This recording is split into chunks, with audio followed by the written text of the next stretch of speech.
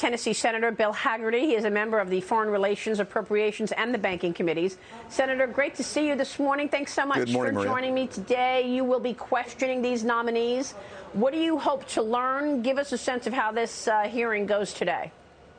You know, we're going to have three, I'm certain, very intelligent and talented people, but there's some great concern, particularly with respect to the candidate for one of the most powerful positions. That's Sarah Bloom Raskin, who's a candidate to be the vice chairman for regulatory supervision. She's talked openly, written explicitly, and recently about her desire to weaponize the Fed to basically debank the oil and gas industry. Maria, if you think about where we are right now in terms of inflation, again, inflation, one of the two main mandates of the Federal Reserve, we're looking at 40-year highs, much of it driven by Biden's war on the oil and gas industry, you know, killing the Keystone XL pipeline, basically waging war on oil and gas and driving energy prices to the roof, not only here in America, but around the globe. She's talking about coming in and starving the industry further from capital. That's going to increase inflation pressure even greater, and it's going to make us more dependent on nations that have that pump gas that we have, you know, that don't necessarily have our best interests at heart.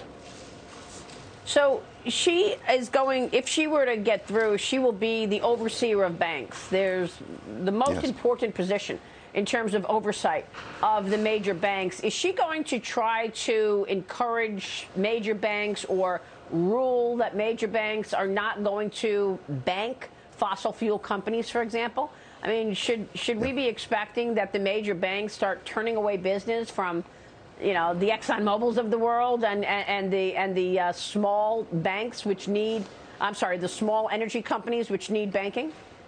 Certainly, Maria. What it's going to do is, what she's talked openly about it, of starving these companies for capital. She's going to use the bank regulatory apparatus to do it. We saw it happen with Operation Choke Point when the Obama-Biden administration targeted the gun industry. Here she wants to target oil and gas. Who's to say that some other governor comes in at some later point and targets another industry? This is not the mandate of the Federal Reserve. By the way, I know that this is the wife of Jamie Raskin, who is a Democrat in the House of Representatives and the person who led the January 6th investigation. Is this a favor to Jamie Raskin, or does she have the credibility to be the lead overseer of banks?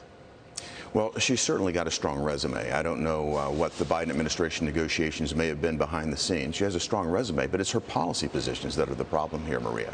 And they're a big problem for America. Again, for our economic security, for our national security, we should not allow nominees to come in and weaponize the Fed to achieve their own personal policy objectives.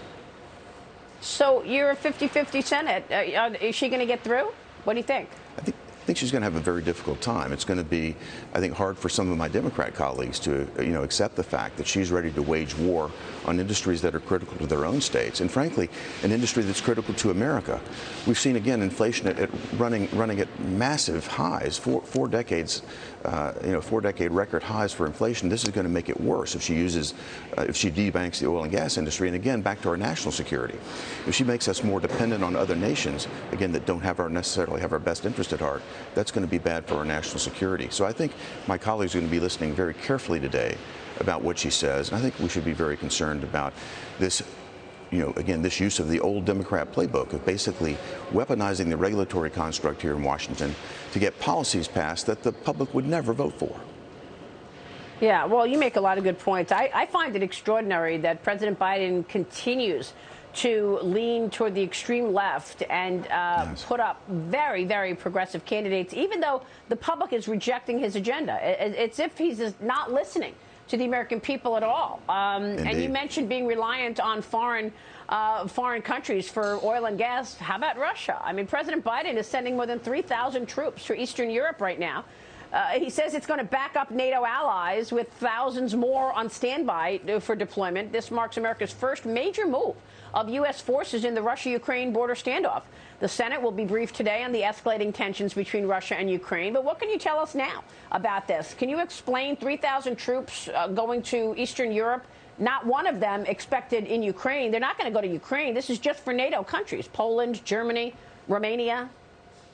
It's, you know, it's just amazing, Maria. You've done such a great job of educating the American public about what's happening in our southern border. The Biden administration is unwilling to defend our southern border, yet he's willing to send troops overseas to stand up and protect another nation's borders. I think it's really preposterous when you look at it. And if you think about the number, 3,000 troops against 120,000 troops from Russia, this is nothing more than a messaging exercise. I think Vladimir Putin's heard enough messaging from the United States, from the Biden administration. We need to actually demonstrate our resolve and take action. And that sort of action needs to be in the form of sanctions. Sanctions now, not waiting until after something happens. I mean, you know, Vladimir Putin has benefited from sanctions being waived by the Biden administration already. Just look at Nord Stream 2. Congress has passed sanctions that the Biden administration has waived in his favor. We need to demonstrate our resolve right now, to demonstrate American strength and sanction him now.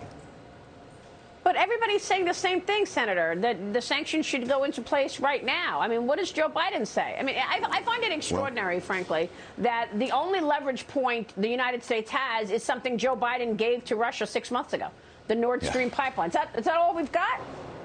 Well, we have other sanctions that we could put in place, but I think the major discussion here in the Congress right now is on the timing of sanctions. And there's a great deal of pressure on the Democrat side to make the sanctions only come into effect after Putin has acted.